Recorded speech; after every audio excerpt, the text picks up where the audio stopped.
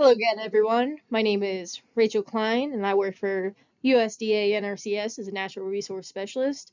And today, again, I will be speaking on behalf of the Eastern Ohio Grazing Council.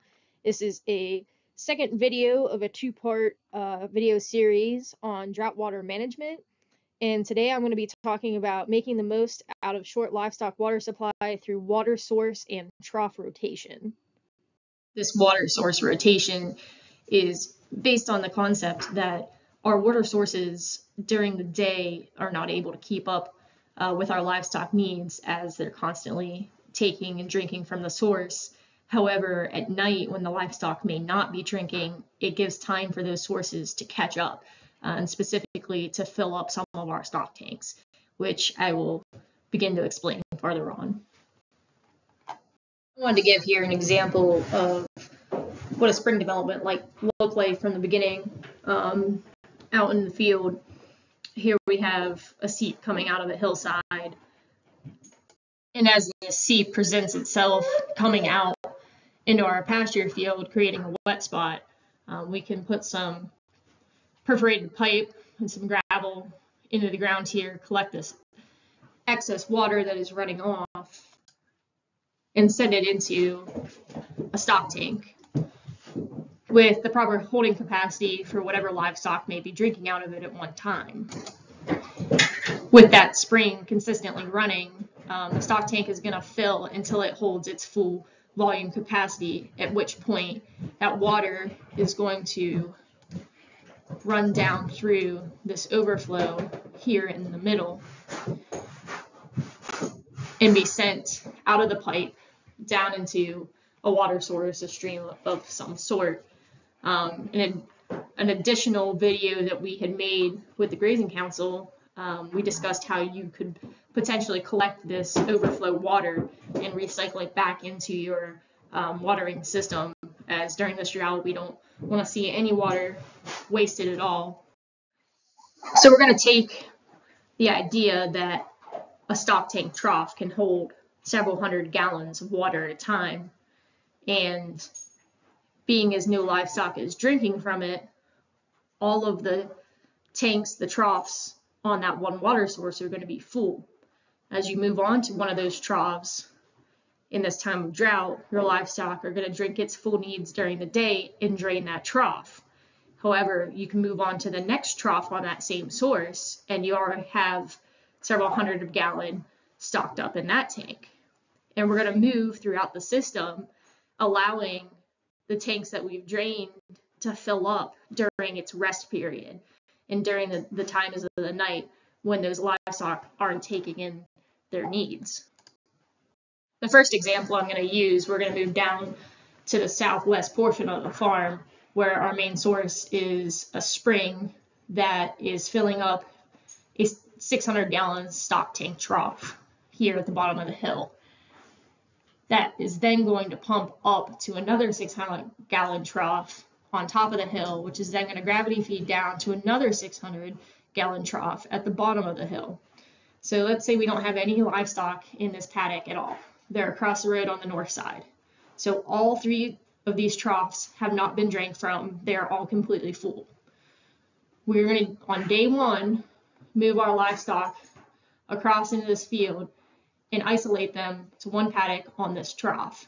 They have 600 gallons of water capacity right now, and they're going to drink all of that in one day. On day two, we're going to move up to this trough. This trough is untouched and has not been drained from. Therefore, it is full.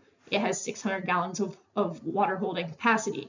As they're drinking this trough down, this first trough that's at the source, which is the first to fill off the spring, now has the ability to fill up because nothing is drinking from it. On day three, as we drink this trough down, we're going to move to the third trough. Now they have another 600 gallons that will supply their daily need, as the first trough they were at should be about full now and overflowing to fill up our second trough that we were just at. So on day three, we're getting ready to move, and under good circumstances, we can move straight back to our first day rotation, which is already full again. However, if the drought is so severe, we can always continue our rotation to the next closest source on the farm. So we'll move our cattle east onto our next spring, where this spring is going to actually go into a cistern. And the overflow from the cistern is what's actually going to fill up this bottom trough. And that cistern is going to pump its water supply on top of the hill, which is then going to gravity feed to another holding tank at the bottom of the hill. So in this situation, you could first come down and move the cows over. We were just on the west side. We're going to move them over to the east side. Day 4, they're going to drink their 600 gallons out of this trough.